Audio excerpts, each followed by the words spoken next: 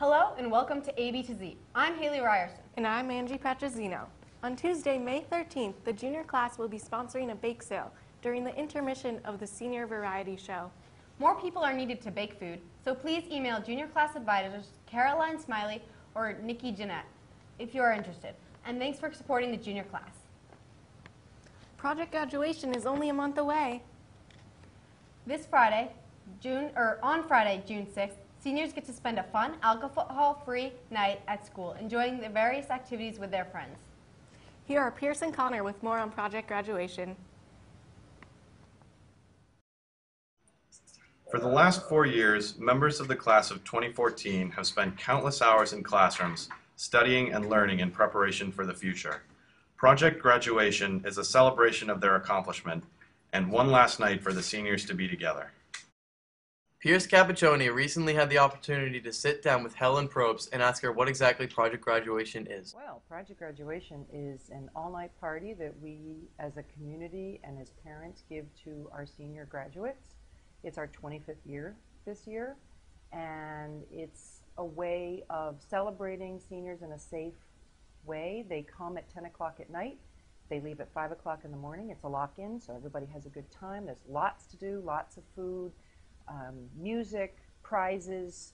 It's a great night, and it's all secret, so I can't tell you exactly what we do, but 90% of the class comes. It's an awesome We then asked how the underclassmen and community get involved. The junior parents in particular that we count on. We also count on anybody from the community. Past graduates can come help out, but we need lots of volunteers, a couple hundred volunteers by the end of the day. To make this big party happen. And there's a lot of people, a lot of stuff. We then asked about some of the specific tasks volunteers could do for Project Graduation. Well, as a volunteer, you can get on the committee and plan this whole thing all year. You can donate. We're always looking for money. This is a very expensive party. I mean, it's $35,000 by the time you're done paying for all of this.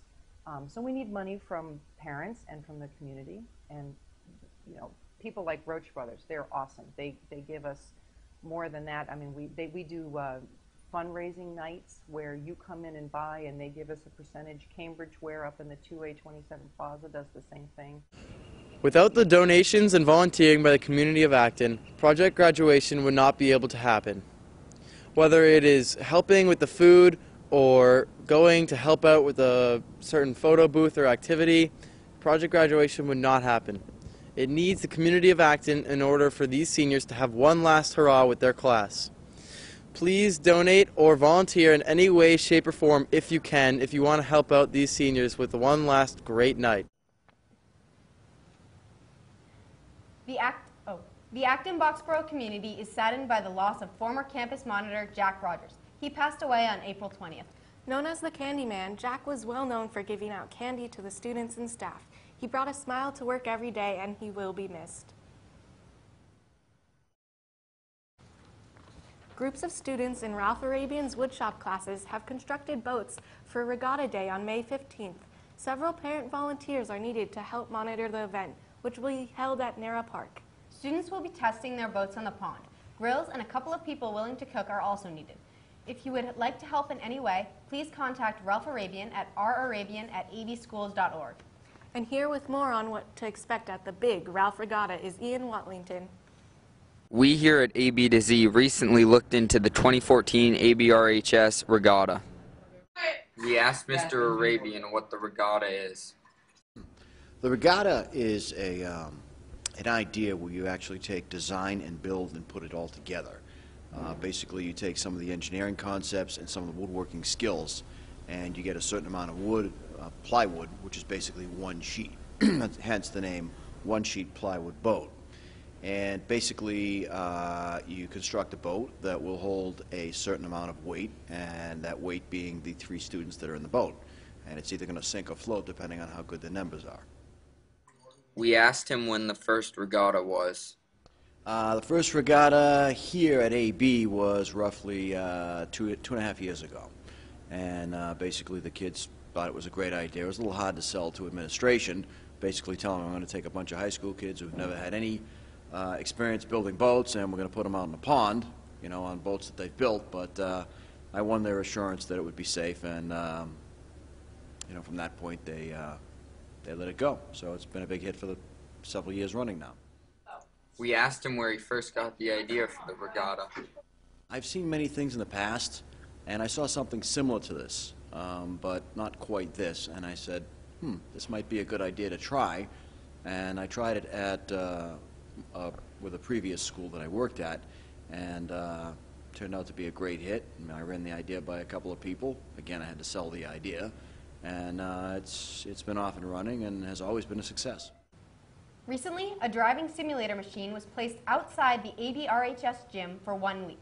A driving simulator machine simulates the distracted driving situations. Several students were then pulled out of gym class and placed into the simulator. They could call, text, and wear vision-impairing goggles to mimic the experience of driving under the influence. Wow, sounds like an interesting and worthwhile experience. Let's learn more about it from Murr, Jake, and Dave. Acton-Boxborough High School is hosting the Teen Drive driving simulator to better educate kids about the dangers of driving. We sat down with Mr. Perot to talk to him about more on the subject. The purpose of this is to better educate the young drivers about the dangers of distracted driving and impaired driving. That's why I mentioned that left mirror was important. Perot went on to explain to us the 3 stages of the simulator. So listen, there are many different simulations. The first one is a free drive, so they get to practice, get familiar with the simulator, how it feels, how it brakes, turns. After that, they do impaired, where the simulator itself will react as though they are impaired. So it will drift, it will weave, it will do things they're not accustomed to, just like somebody who's under the influence. After that, as they're doing now, is distracted driving. Recently, several AB students entered their artwork into the Scholastic Art Awards, and many came out big winners. Students won everything from honorable mentions to gold keys, with a total of 33 artists winning awards. Here we are with more info on the Scholastic Art Awards. This winter, many students at AB entered their artwork in the Boston Globe Scholastic Art Awards. They won various awards, and their artwork was on display in the Boston City Hall through March 28th. These young artists put a lot of work into creating the award-winning artwork. We asked sophomore Yanni Chigas, who submitted a short Lego stop-motion video, how long it took to create his piece.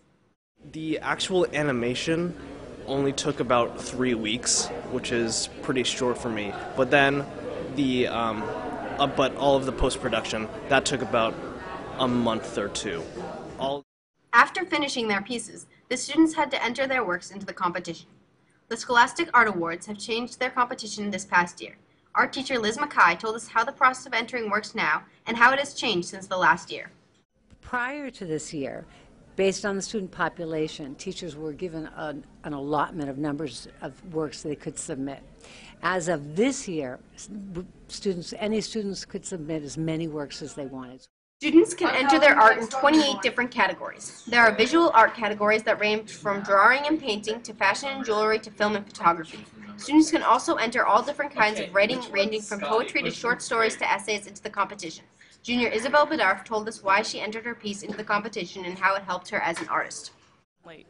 Essentially, it's feedback when you get recognized. So that recognition, I want to look at that as something to say, I can earn something in the future from entering this. Judges have hard work deciding who to give the awards to because they receive so much good work. In the last 5 years, 900,000 pieces have been entered into the competition. Mrs. Mackay, who has been involved in the Scholastic Art Awards for about 30 years, told us how the judging process works. Judging the work is based on technical skill is important, but personal vision and voice of the artist is the significant factor in the judging. Emma Werowinski described the process in more depth. There's 3 judges, and if one judge says this is amazing, it should get a gold award, which is the highest level, then you get an honorable mention. If 2 say that, then you get a silver key, and if 3 say that, then you get a gold key. Various well-known artists have won Scholastic Art Awards since they began in 1923. Andy Warhol, Sylvia Plath, Truman Capote, Richard Avedon, Robert Redford, Stephen King, Those are just a few of the people over the last 75 years who have gotten awards. Scholastic Art Awards are not the end of these students' careers. Emma Werowinski, a senior, told us about her plans for the future. Your career. So next year I'm going to Rhode Island School of Design, and I'm planning on studying either illustration or graphic design as of now. I'm not sure. We also asked Yanni about the future of his film and animating career. I've actually applied to a school in Michigan called Interlochen Center for the Arts. It's a high school, and they offer a film program. So I applied to that, and I was actually accepted, but I'm still... After all their hard work, the students who won awards were invited to an awards ceremony in Boston to see their work on display and to celebrate their accomplishments. We talked to junior Amy Liu about her experience and the ceremony. Like they had this whole ceremony where they explained the judging process and celebrated all of the award winners, and then all of the award winners went up on stage and announced their name and their awards and stuff. And then afterwards we went to the I think it was the City Hall to look at the exhibition, which was really cool to see all the other people's works. Congratulations to all the winners. That's a wrap for this edition of A, B to Z. I'm Haley Ryerson. And I'm Angie Partizino. And now stand by for another edition of A, B to Z.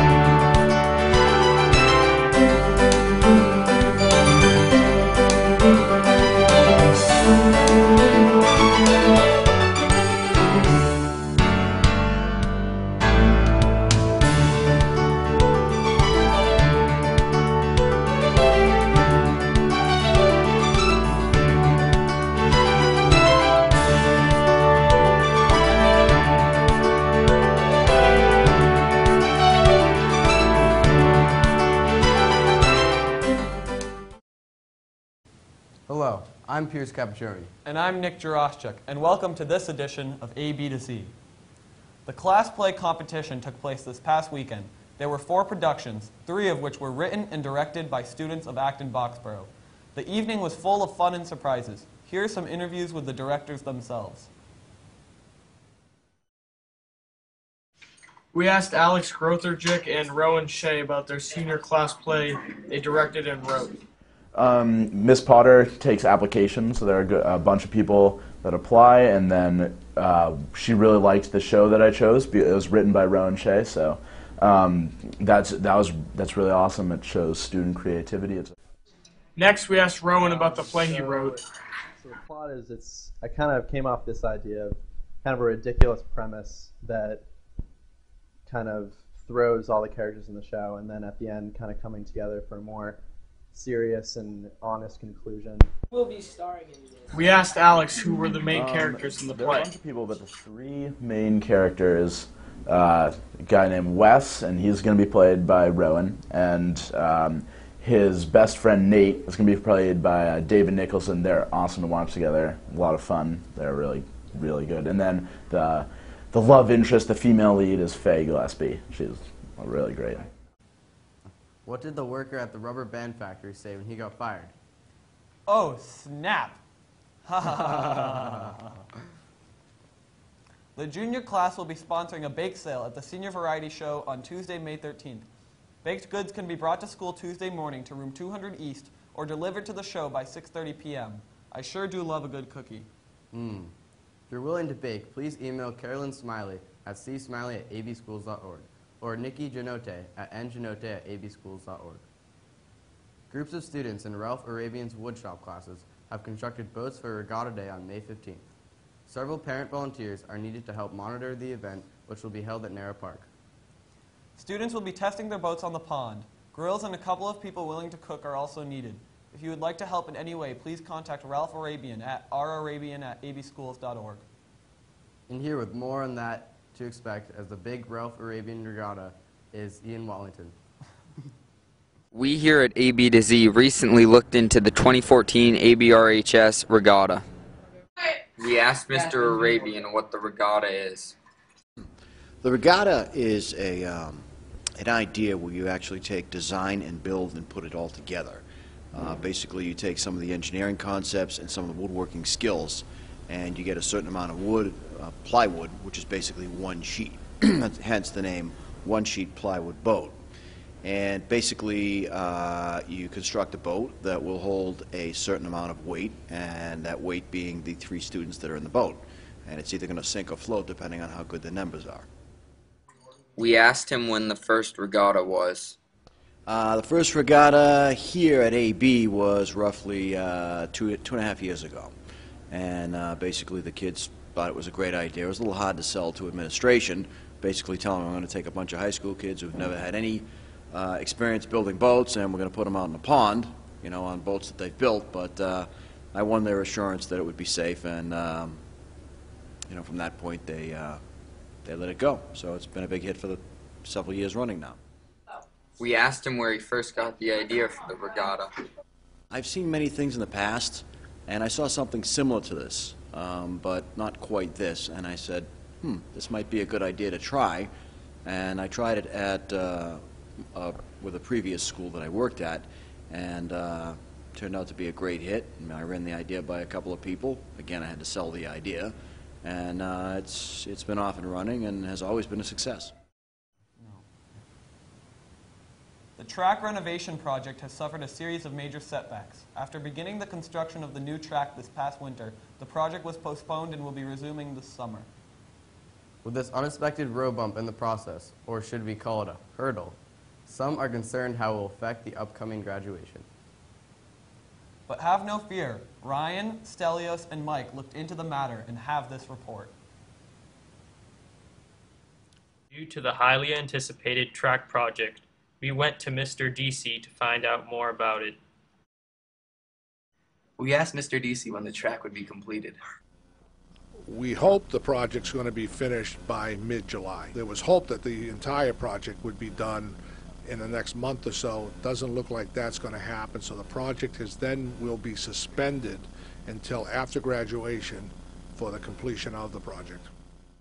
We asked Mr. DC what is to be expected of the new track. It's going to be a state-of-the-art facility. It's a polyurethane. We put in 8 lanes for the 100-yard dash so we can run, you know, large meets, invitationals. We asked Mr. DC how construction will affect graduation.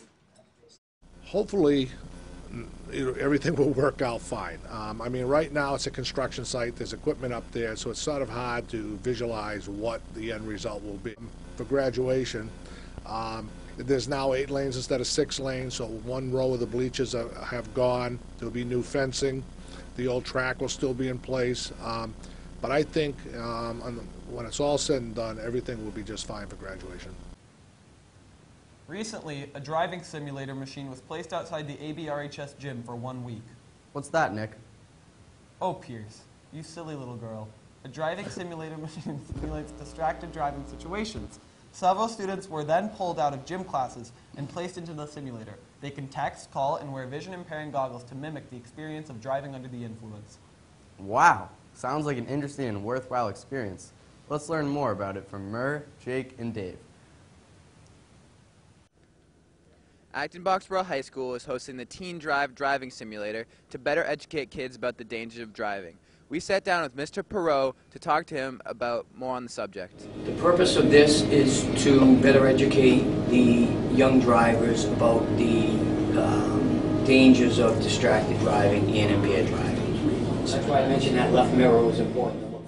Perot went on to explain to us the 3 stages of the simulator. So listen, 3 different simulations. The first one is a free drive, so they get to practice, get familiar with the simulator, how it feels, how it brakes, turns. After that, they do impaired, where the simulator itself will react as though they are impaired. So it will drift, it will weave, it will do things they're not accustomed to, just like somebody who's under the influence. After that, as they're doing now, is distracted driving. This week marks the beginning of the Senior Internship Program at AB. Senior Internship Program. What's that, Pierce? Oh, Nick. The internship program gives students the opportunity to gain work experience in a field of their choosing over the last 3 weeks of their high school career. In fact, here's more on this great program. The senior internship program is one of the great traditions at Acton-Boxborough High School, and we caught up with Miss Hammond to learn more. So the senior internship program is an opportunity that seniors have at AB who have taken the senior seminar class to apply to possibly spend the last 3 weeks of senior year finished with school and out in the world working with a professional in the field that they're interested in. It was started about 18 years ago, and I think the main goal was to ease the transition for seniors into work. I think when the class, senior seminar, and the internship were both created sort of about the same time, and it was at a time when more students were going from high school directly to work, and so I think this was meant to help them move into that world with a little more support from the school. Students, along with Miss Hammond, told us the benefits of the senior internship program. Good opportunity to get work experience, and I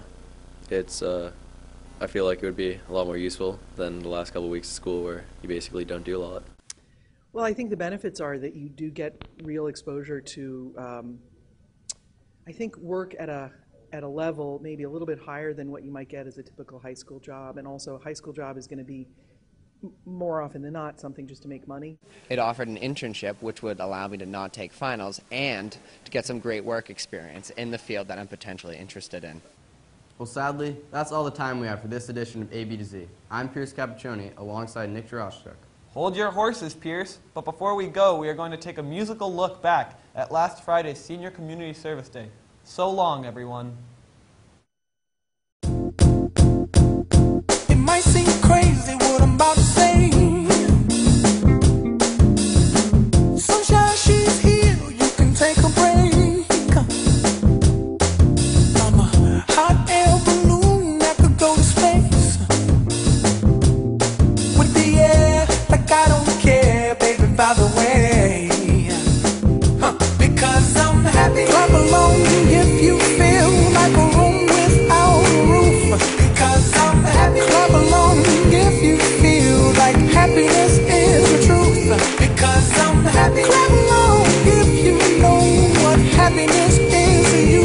Because I'm happy. Clap along if you feel like that's what you want to do.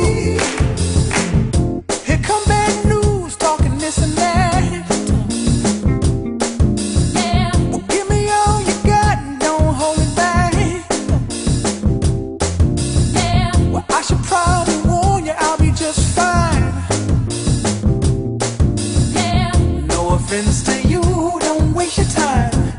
Here's why.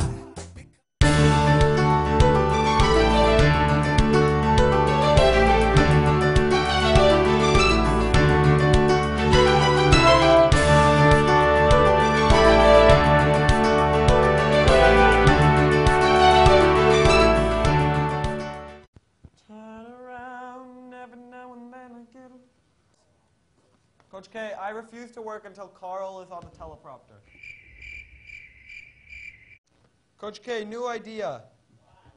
We do a poem segment where we read this week's poem, this week's featured poem.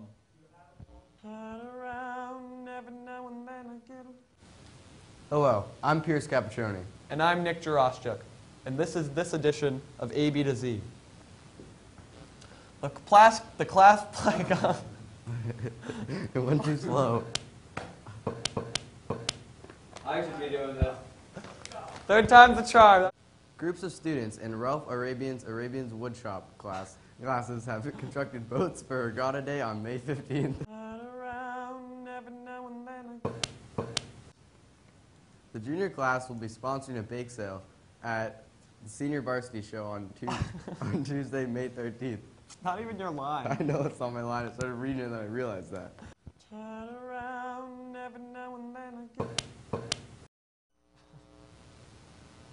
World Language Department leader Mrs. Claire Dix has dedicated over 30 years of her life to teaching students here.